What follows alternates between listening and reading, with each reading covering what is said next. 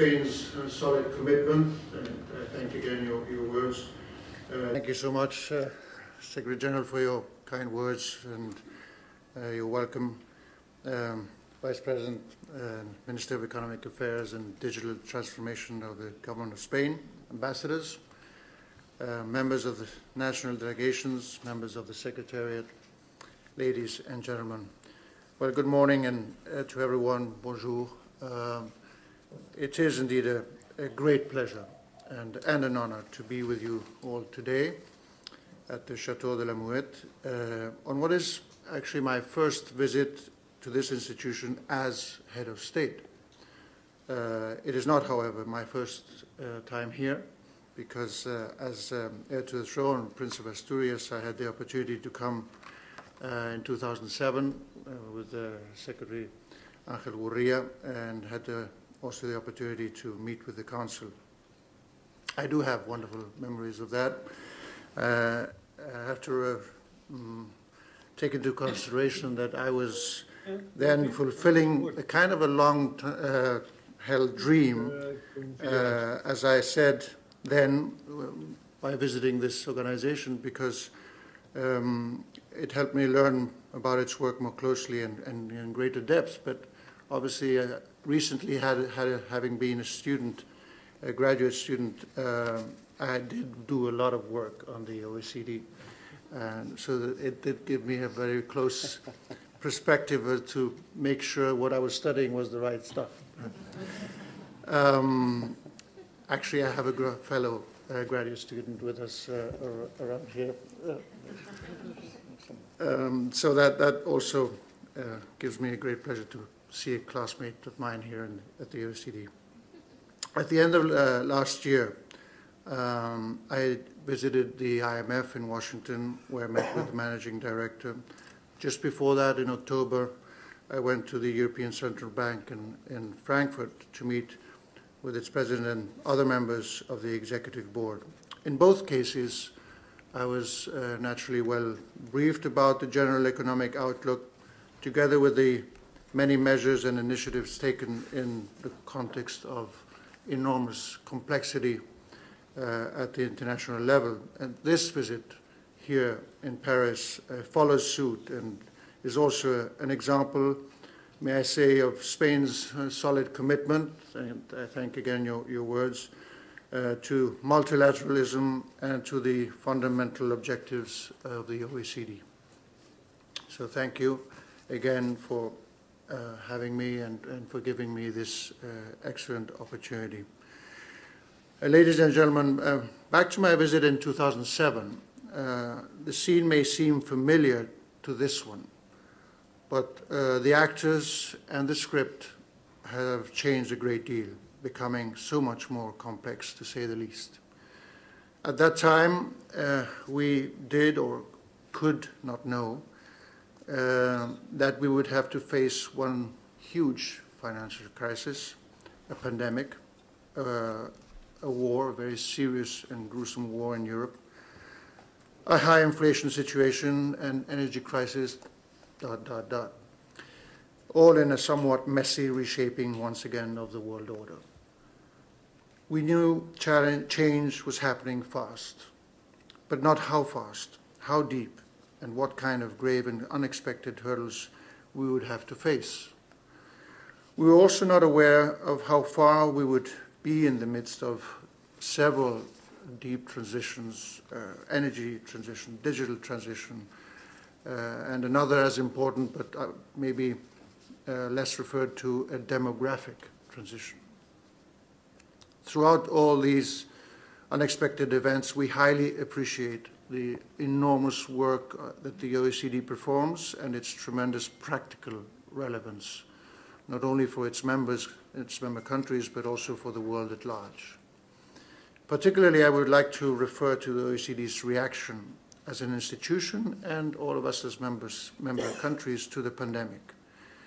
In no time, you suggested the same answers for all our countries, based primarily on the protection of workers and the productive framework.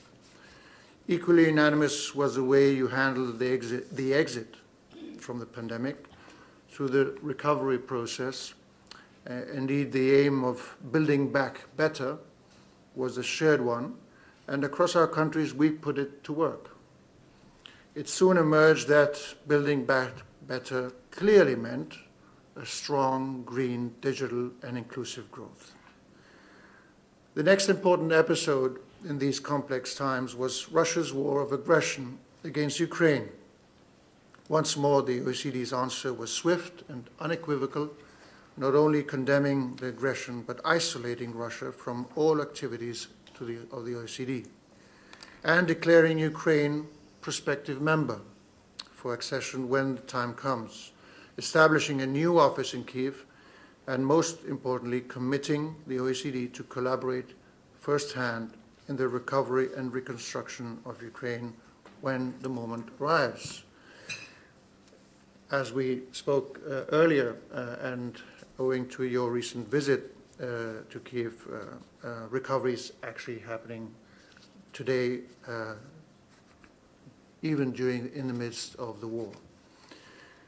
In this troubled period, the OECD has shown to be a very dynamic organization that answers speedily to all the unexpected challenges that have occurred, leading to the growing trust that our member countries have in the organization as a pathfinder and as a central piece of global governance. Now the situation continues to be complex. In front of the outburst of inflation, the OECD signals that very targeted fiscal stimuli should be used to protect the more exposed segments in our societies. Vis-à-vis the energy crisis, it is constantly working along with the International Energy Agency to prepare the world for the next winter. And along with the WTO, it is now concerned about how to avoid a new wave of protectionism and defend open trade when globalization has shown, indeed, several shortcomings. This leads me to another important issue of our times. The war in Ukraine has unveiled a new geopolitical landscape on many grounds. Democracy, individual liberties, and human rights are, no question, under severe threat. Today, in addressing this, I would like to remember the words of President J.F. Kennedy when he suggested the creation of the Development Center of the OECD and addressed the question of development in his speech at the Canadian Parliament in Ottawa in May 1961. I quote, "For our historic task in this embattled age is not merely to defend freedom, it is to extend its writ and strengthen its covenant to peoples of different cultures and creeds and colors, whose policy or economic system may differ from ours, but whose desire to be free is no less fervent than our own," unquote. This outgoing attitude, this drive to extend freedom to people whose policy or economic systems may differ from ours, not only remains, but we all should also aim to reinforce it. It truly involves a renewed effort to build bridges with all emerging and developing countries. The pandemic, the war of aggression of Russia on Ukraine and its consequences in terms of inflation, disruption, and bottlenecks in the supply chains, among others, have also revealed a new geopolitical scenario of competition among differing political systems in vast regions of Africa, Latin America, and Indo-Pacific. In the race to build alliances and partnerships, the role of the OECD Development Center that just last year celebrated its 60th anniversary, congratulations, by the way, as a bridge builder becomes ever more relevant. In particular, let me highlight your efforts to set up a partnership with Africa. It is noteworthy that you have labeled them as partnerships, not as a program. By doing so, you actually send out several important messages, like aiming, above all, to build a relationship of mutual trust with Africa. As I was able to point out on my recent state visit to Angola, that with Africa it is time to co-create, to deal with each other on equal footing, to work looking openly for mutual benefits and common interests. In this sense, you can count on Spain as a partner with a strong will to help its neighbors, as shown with our initiative on the establishment of the African Investment Observatory, to cope with the rapid demographic growth that they are experiencing and that should be matched by an even bigger sustainable economic growth.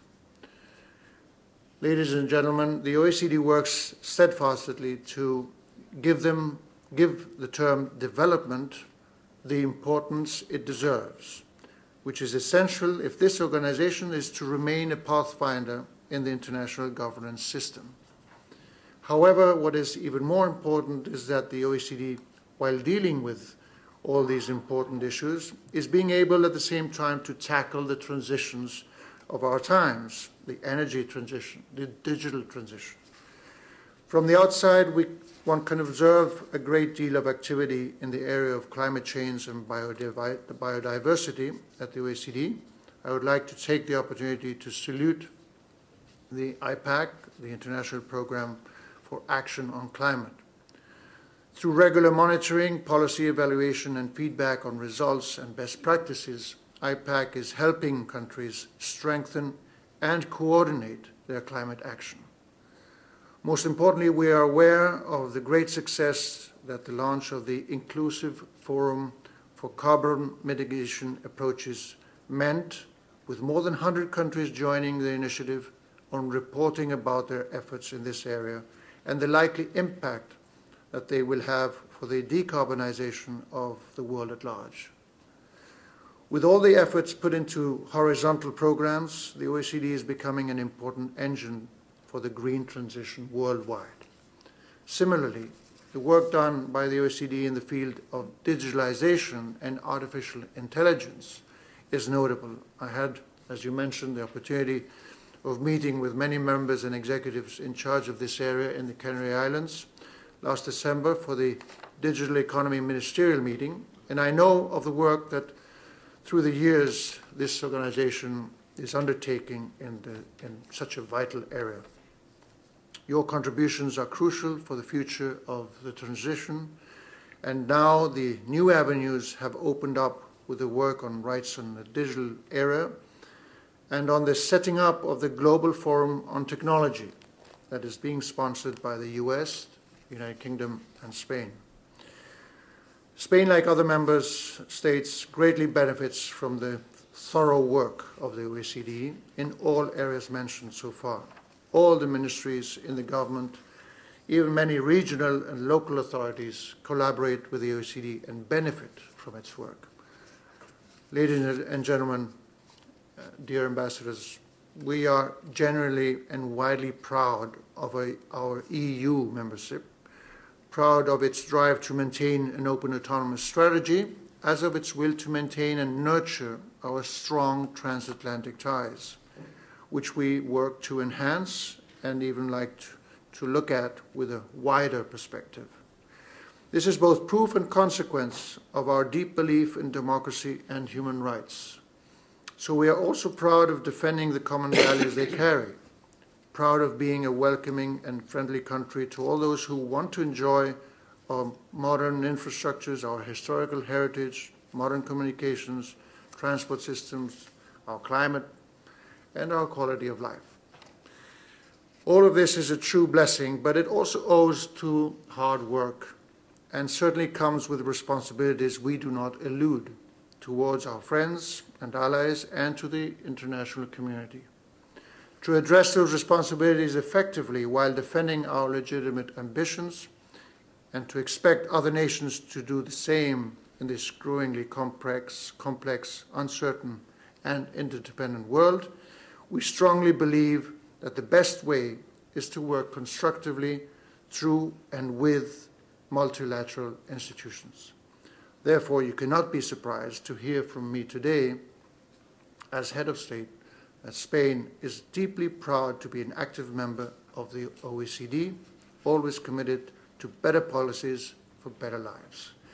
I wish you all every success in this undertaking, and thank you all so much for your attention.